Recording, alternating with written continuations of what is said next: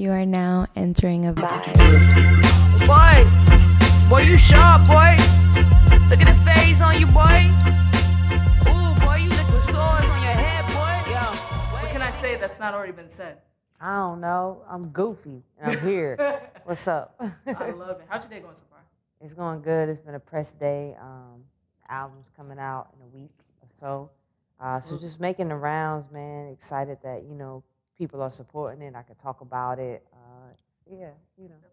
We're about 10 years in for you to do a solo project by yourself. You were in H2O before. What I wanted to take back a little bit is when you did Return of the B-Girl, you had an intro part where you listed, the intro song where you listed almost every female rapper, good artist out there. I feel like it was an Easter egg for this album today. Was that something you were kind of setting up for? It was like a Marvel thing. Nah, that's what people, when they ask me about, the concept and how I even came up with this, I tell them, like, subconsciously I've been doing it since day one, so it's just a natural progression, and I think it just took some time for me to mature, to learn more about who I am, what my purpose is, and with this album, like, I feel like I've figured all the little pieces out to go into this next stage, and naturally it led me back to, like, go back to your roots type thing. So, I've always been doing that subconsciously, but it's just crazy how it plays out like that, and it just shows you, like, you are who you are. You grow as a person, but the core of you never changes. Absolutely. And with this album being titled Eve, I noticed with the website that you have up, it's called Genesis 3:20. Is that because of the Eve of the Bible? Yeah, I mean, she's the first living mother. That if you go read that verse, is God named the first woman Eve, and even just learning about Black women and scientifically, Black women are the only women that have the mitochondrial Eve gene, where you can make every race from. So it's layered. What I can say is you're very educated. That's for sure, because that's like random stuff I Google sometimes. And when you said that, I was like, oh, that's a fun fact right there. Yeah. And that's something I even stumbled across even after titling that. So yeah. For sure. And one thing I've noticed about you from your first mixtape to now, most artists, obviously, they change their cadence and they change the rhythm, they change their flow, everything about them changes. There's sort of like not so much a progression, but they evolve into, I guess, to fit in today's music. But you've always stayed constant and consistent. How were you able to do that? Because it's very difficult. I didn't want to sound like anybody else. Yeah. I don't know about other artists, but I never wanted to be like anybody. I think that's corny. Like, I want people to be themselves, and I want to appreciate them and champion them, but there's only one me. And God made me the way I am, and he gave me the gift that I have, so I never wanted to try to change that. I only wanted to be the best me that I could be.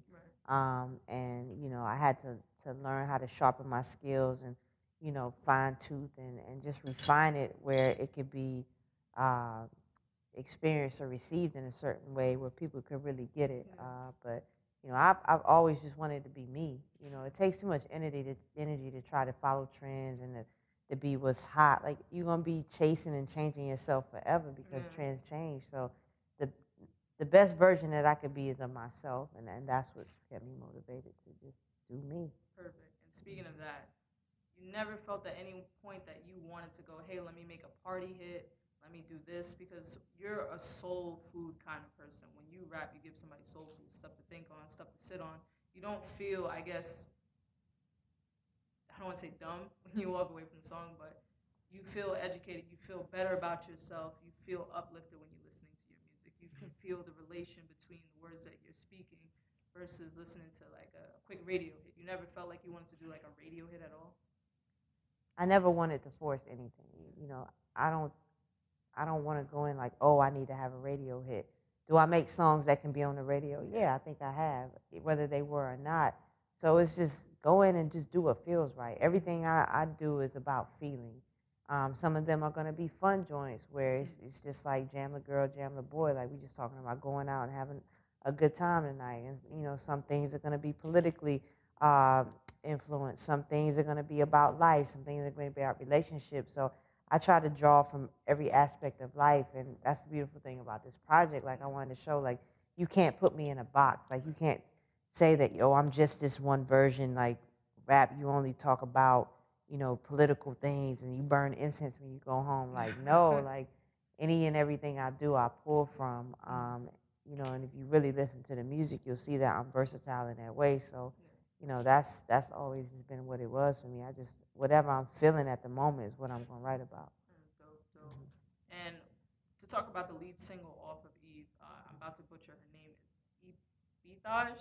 Ibtihaj. I'm sorry. I was practicing this before, but now it just flew out my head. I'm probably butchering it too, but that's the closest I can get. Right? No, for sure. Did you guys sit down and talk about this song? Did you guys ever had the chance to sit down and say, hey, I'm naming the song after you? No? I just went in and I did the music. And, you know, I hoped after it was done that, you know, I could send it to everybody, at least reach out to them, or when it came out that they would hear it. And I hope that they would be proud of it. But, you know, when we decided that would be the single and we were going to do a video, we reached out to her. We sent her the music. We sent her the concept for the video because I wanted her to be in it. But for whatever reason, it took some time for her to get back. But she actually sent us an email back probably 3 or 4 days ago. Oh, wow. Yeah. And, you know, just appreciating it. She posted about it. So, you know, I'm glad it resonated with her. Like, you know, I just wanted to shine my light on her and all her accomplishments. And, you know, the fact that she is the first Muslim American athlete to perform in a hijab and what that means for the Muslim community, and about her story and being unwavering and confident in her walk. Like, you know, she has hardships, you know, being a black American woman who's a Muslim, who's in the Olympics. And we know sometimes, you know, the narrow idea of what some people think of the Muslim community. You know, so, you know, it was important for me to make sure I showcase that part of black women on the album. Right. And I wanted to ask you also, how did you get GZA and D'Angelo on the track? Because one is a professor at Columbia University now, and I've seen him online countless times, you know, educating people on different subjects in science. And D'Angelo really doesn't collab with anybody like that. How was that? Like, I don't even say, I was just jamming to D'Angelo not that long ago. I was like, how did she get him on the track? The universe, everything happens in the time it's supposed to happen. And you know, you speak in existence what you want to happen, but you also have to be patient with the process and when it's supposed to be given to you. And the very first thing I did when I signed the ninth was I made a list. It was a long list of everybody I wanted to work with, and I make that list over and over again with every project. But specifically for this one, Ninth reached out to GZA to get, you know, permission for us to even use the song and to ask him to be on it. And GZA, you know, again, like, he doesn't get on too many joints, so I don't know. I guess because it was Liquid Swords, it is what it is. The respect he had for Ninth, that, you know, I guess he had for me too, which I'm honored to. He blessed us with it. And D'Angelo, it was just, you know, we got a call and somebody knew somebody and they wanted to play it for him. And they said, you know, that he was a fan of mine. He was a big fan of Ninth's. You know, what the record Liquid Swords meant to him. It just inspired him so much, so he wanted to be on it. So it was just the right time and the right combination of events, the right combination of individuals. You know, without that Liquid Swords sample, I don't work with D'Angelo. It could have been any other beat. Though he was a fan of mine, without it being Liquid Swords and him connecting to the Wu-Tang and those memories, he probably is not going to get on it. So the universe, it just happened the way it happened, and, you know, I'm just thankful for it. That's all I got to say. And I'm thankful for him for even taking the time out to want to be a part of it. Definitely. And like you said, when you came up with the album, there's a history lesson. You said this in previous interviews before, that you want everybody to be able to go and do their research when they look at each person that you named the songs after. What is something besides that you want people to take away from the album? Just one, to love women and respect women, to listen to women, to appreciate all women, that, you know, we don't have to divide and we don't have to talk down on women that, you know, for whatever they do, whether you think they're overly dressed, underly dressed, they do this, they do that. Like, no, appreciate us all and appreciate us for being different. And I want the world at large to know that, you know, we're not monolith, you know, and, you know, there are so many different sides of us. So those are the things I want people to take from it. Definitely. And for me personally, I love Crown and I love Take It Slow. Those talk to me personally. Thank you. What's your favorite songs that you've done so far? You got like 1,000 out. Like it was tough to go through. I was like, I gotta pick something at some point. What are my favorite songs? But what for you are your favorite songs? In my catalog? Yeah. You can do it with your group or solo. Yeah, it's The Man is one. Just what it means to men. The connection and stories that I talk to men about, how it makes them feel. Jesus Coming is one. Extra Extra is one with Mac Miller, just because what it meant to my career, what he meant to my career, what he meant to us, to me. Complexion is one. That ain't my song. I'm featured on it, so I'm going to put it in there. It's just a pivotal point in my career. Gifted Young and Black with Big Daddy Kane is one, because that's the very first feature I had, and to have it with the legend Big Daddy Kane, and you know, just the memory of what he told me after we recorded that song, it lit a fire in me.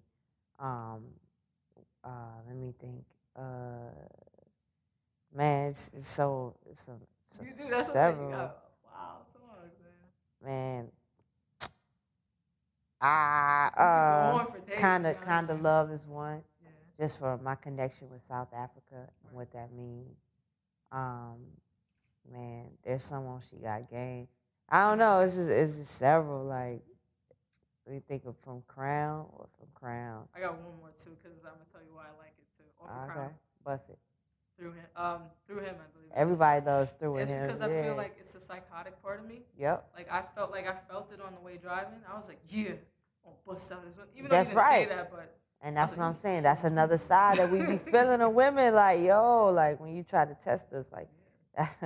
I would do something like that. It was one thing I like about your writing, by the way, is that you literally paint a picture, because I be coming up with music videos in my head. So once I like hear your songs, I'm like, yeah, you can do this, you can do this. Dope. I be coming up with mad music videos in my head on the way over. I was like, next time we got to do this though, you know. But that's what I love about your music. Honestly, it definitely gives me a good story and a good visual. Thank you. And before we go, I know you're a very humble person, but I got to tell you this. I'm pretty sure you hear this often. One, you're a legend, because I hear you talking like the legend this, legend that. You're a legend in your own right. And you're working with so many legends. How was it to be a part of J. Cole's first Dreamville Fest?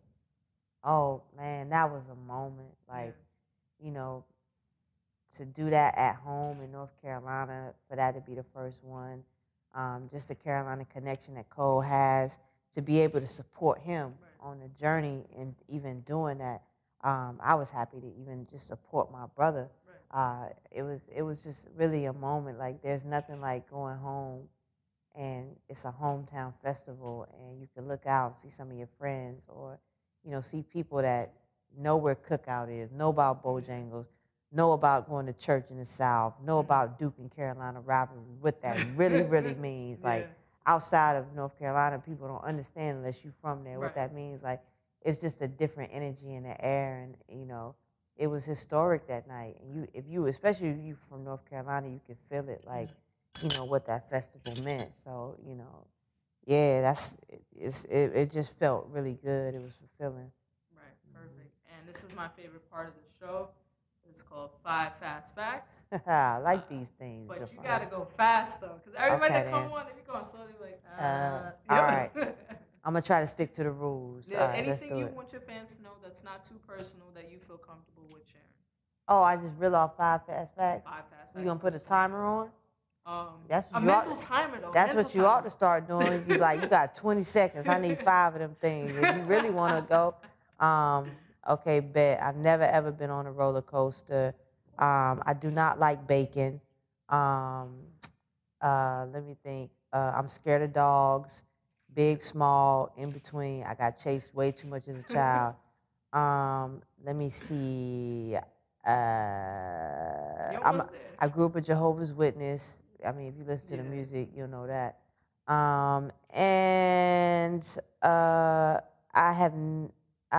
Let me see. I've never seen The Matrix. Oh, boom. So we got a lot of the same fast facts. Thank you so much, Rapsody, for coming in and letting us talk to you about Eve. We really do appreciate it. I hope you enjoyed this run. Let's get a number 1, though. Let's put that in existence. Let's get a #1 album. Okay, we're gonna get a #1 album. #1 album in the country. And a Grammy. And that's what I was saying. I'm dead serious. And a BET award, and a Soul Train award, and an NAACP award. Come on. Because we can't forget our own. Like, Who else I'm speaking you know? all of that. I want to follow Pulitzer Prize Kenny, and I want a Pulitzer Prize rap. I want a Nobel Peace Prize. Come on. I don't want to go to the moon, but you can send me. You can take my album up there and listen to it, and I want video of an astronaut doing that. We gonna do that for you. I want Pop-Tarts to make my own flavor of Pop-Tarts. I want Nike to give me my own shoe. Come on, or any shoe company. Let me stop. Adidas. We're gonna have Yeezy rocking the merch. I want to be the service. first artist to have shoes at every company. Adidas, Reebok, Nike, named after different women. Exactly. So we can spread it out. Thank you so much. You're welcome.